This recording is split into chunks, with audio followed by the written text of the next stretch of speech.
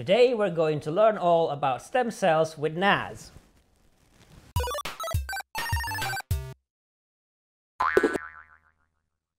Right guys, welcome to another episode. Today we're here with Nazli Eshiki, right? Eskici. Eskici. Yeah, I already murdered the name. That's the way it starts. She is a friend of Giuliano and she is a scientist. She works, she's a PhD student working in disease modeling using stem cells at the University of Helsinki. And, you know, we thought it would be interesting to have somebody who's from the field to learn more about stem cells from somebody who works with them, so that eventually when we'll have episodes about the role of stem cells in aging, we'll be prepared. So, right, before we dive into the science questions, can you tell us exactly what is the field that you're studying, what exactly that you're doing for your PhD? For my PhD, we are working on mostly developmental disorders, right, which affect human growth and development. So we are trying to understand the mechanisms of the disease, so we are using stem cells. What brought you to this particular field of research? Life. Sorry. As a little girl.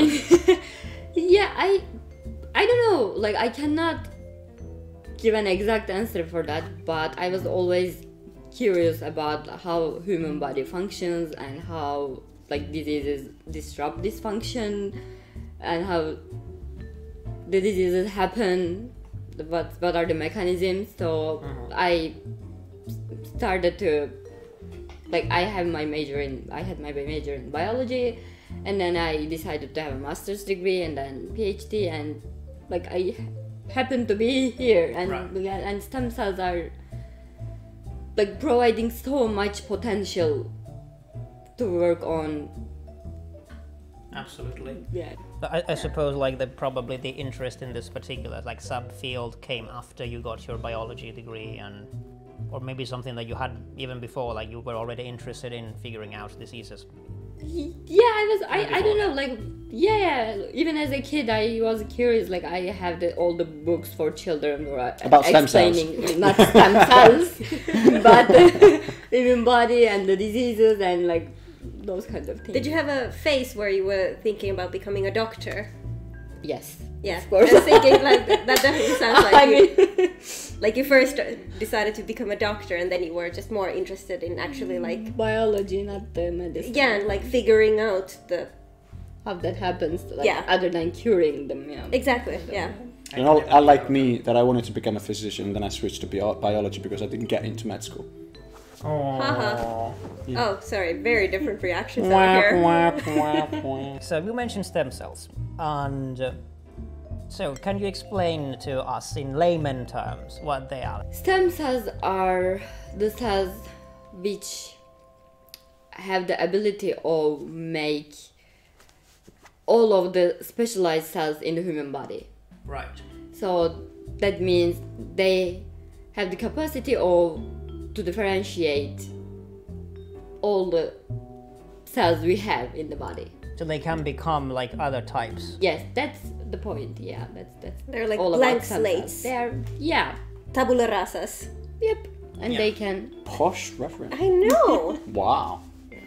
I'm so smart. I get science. I mean, like, I understand that they can, besides being able to differentiate, so becoming different types of cells, more specialized, more particular to a certain type of tissues, like heart, muscle, or whatever, they also, unlike other cells, they can go on reproducing in principle like indefinitely, and unlike other cells which have kind of a hard limit.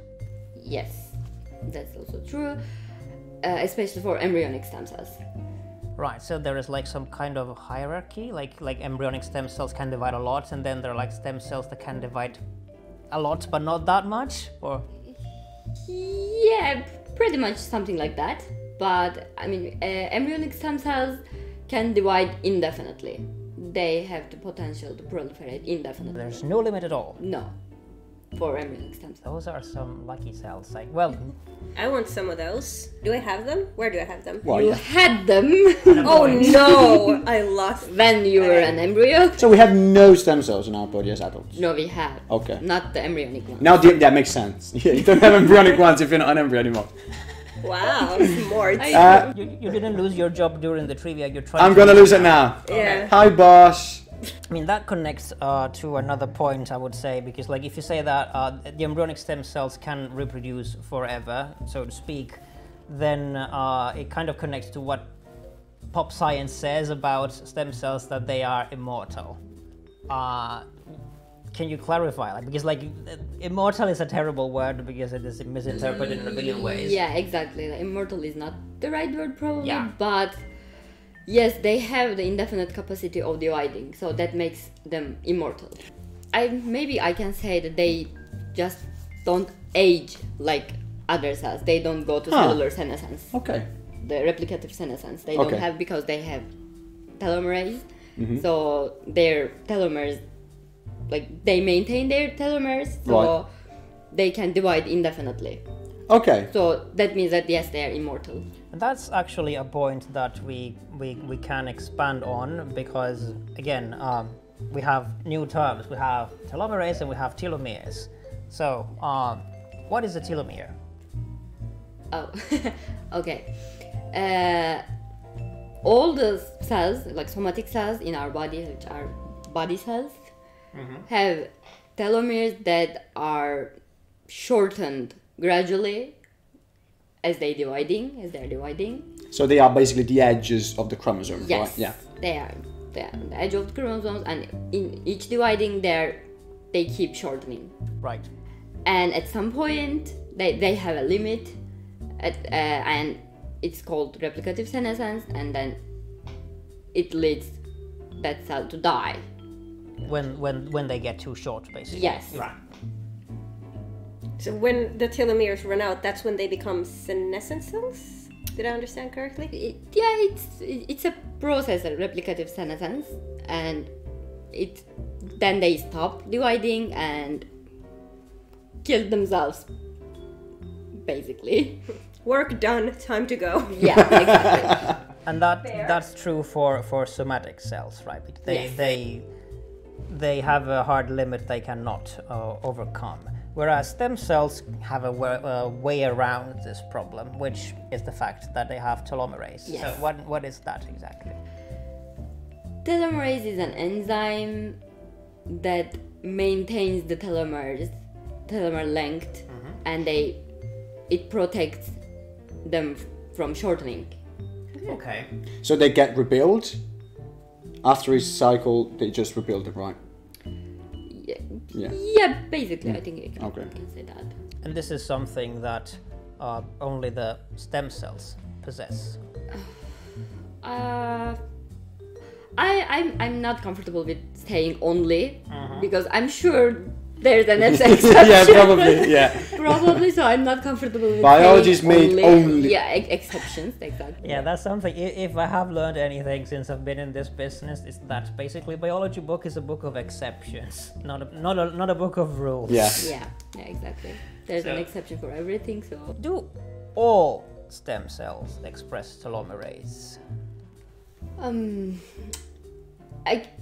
I can say neither yes nor no for that question, but yes, embryonic stem cells do express telomerase, but we also have adult stem cells in our body.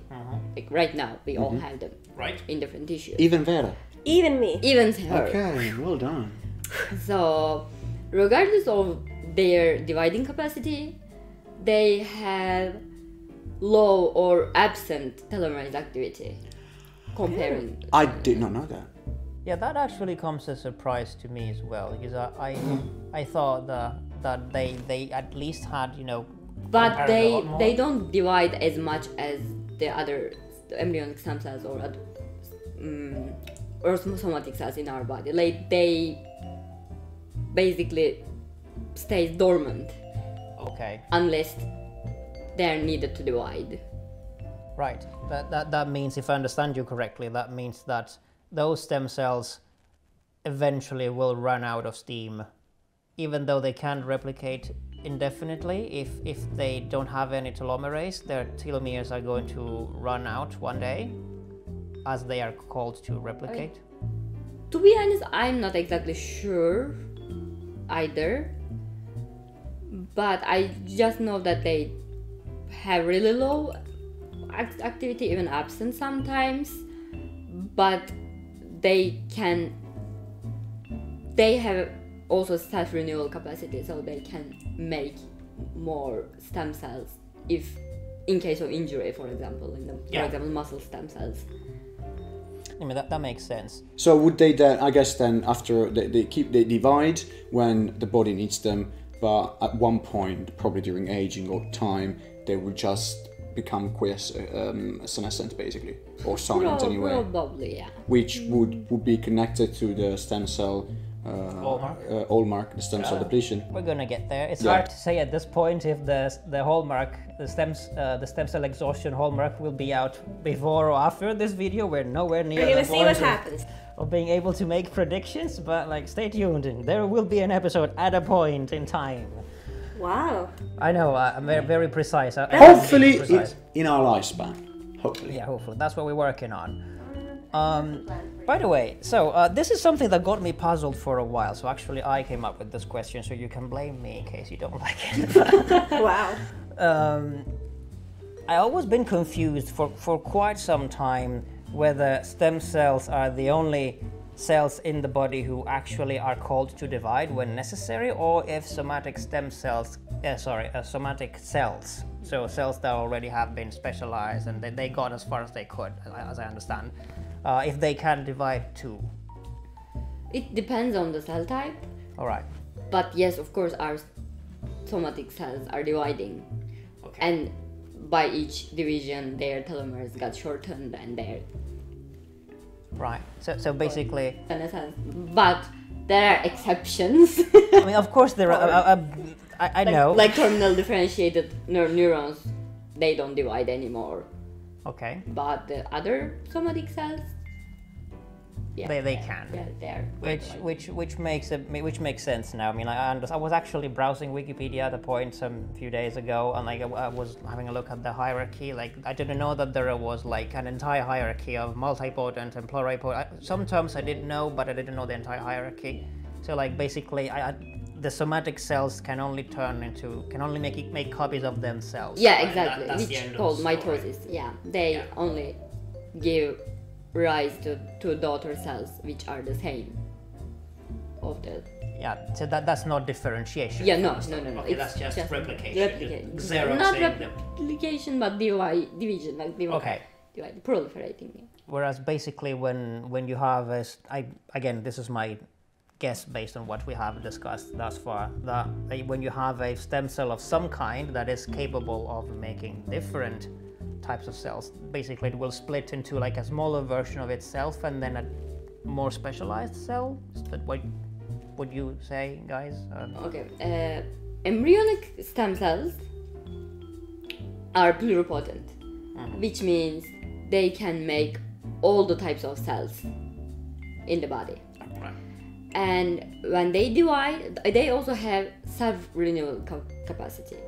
So they can either divide and make 2 new stem cells, or they can differentiate, or they can divide and make 1 stem cell and 1 cell which is primed to be differentiated. Alright, so that differentiation will happen later on. Yeah, basically. Okay. Like a progenitor or something? Of the specialized cell. You brought this on yourself. What is a progenitor? Isn't that an English word?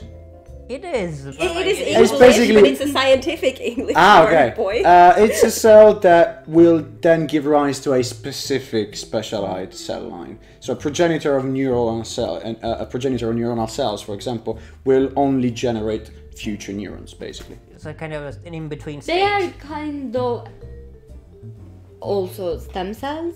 I mean, not stem cells, but they are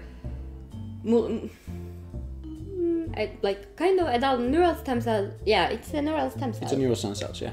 They are multipotent, not pluripotent anymore. They can only make neurons, but they're not neurons yet.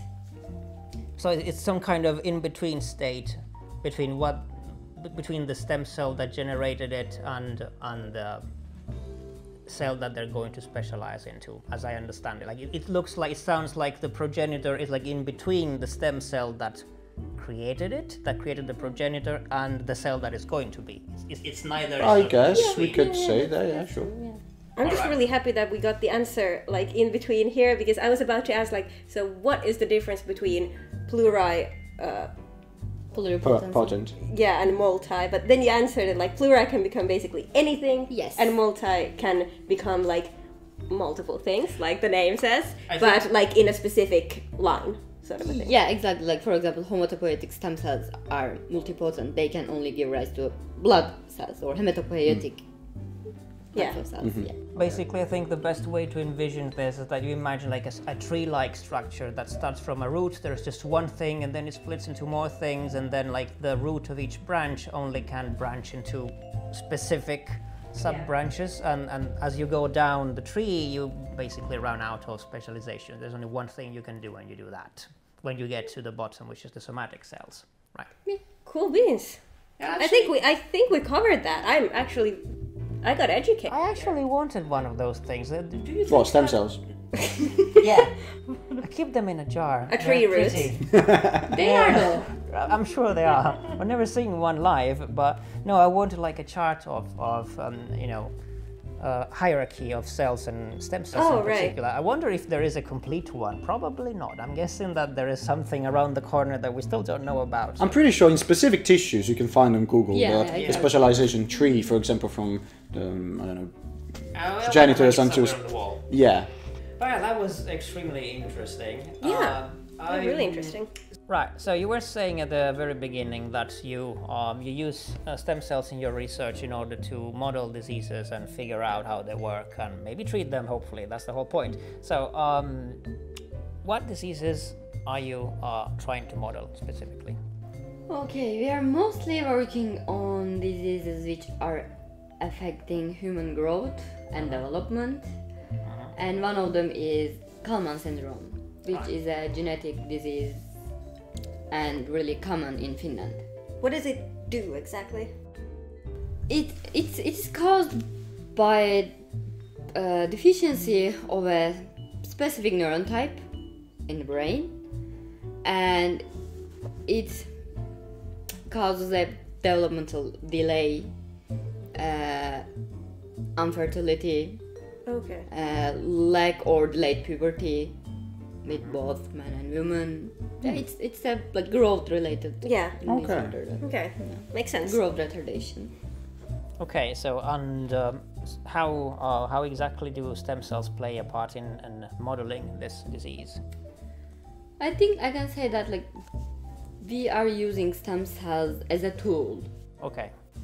I mean, I'm not working on stem cells, I'm working with stem cells. Right.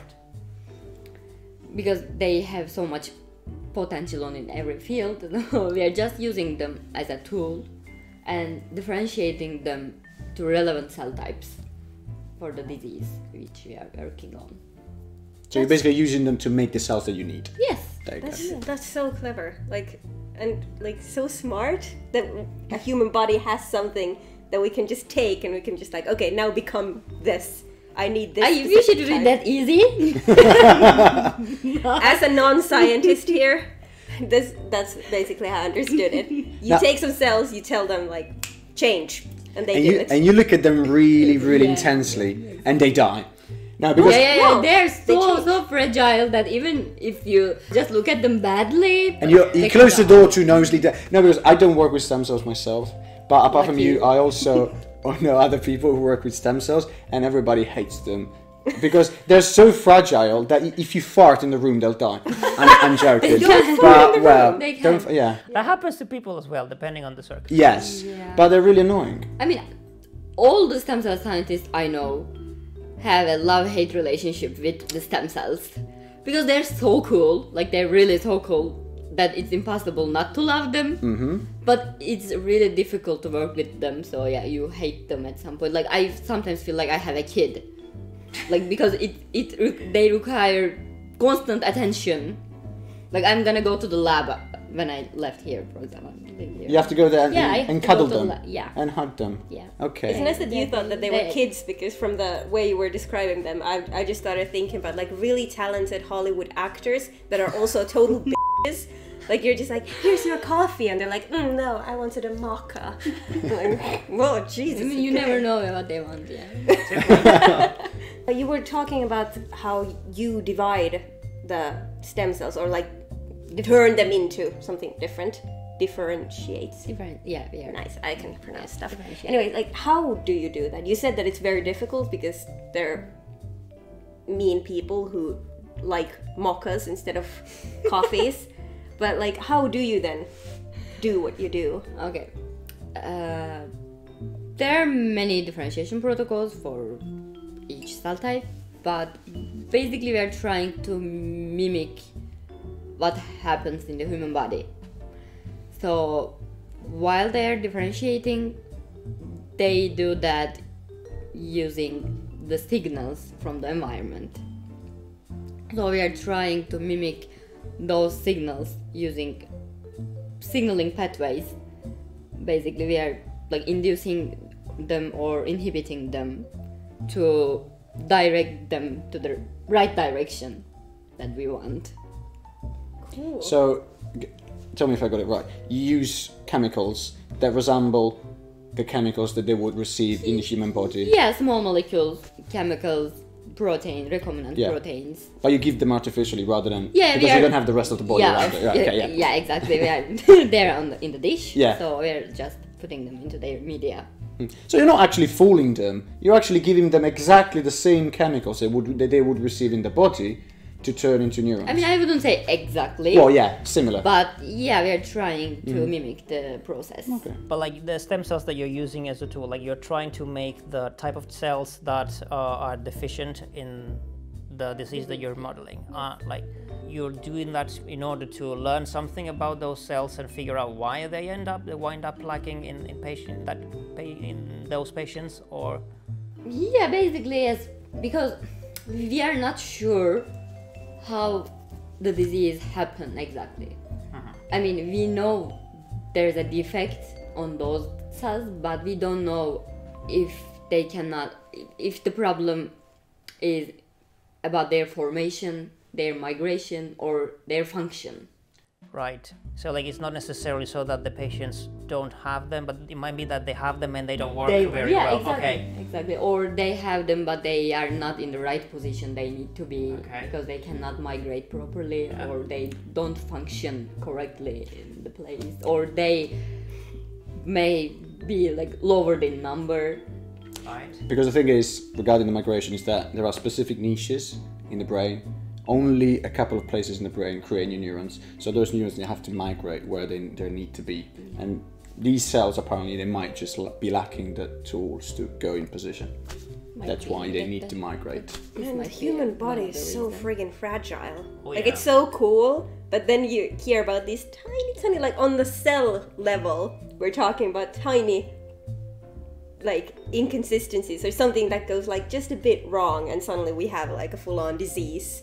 It's just, It's not scary. very likely that it will happen, but when it does happen, then you have a real trouble trying to fix it, because like it never came with the blueprints or the instruction manual.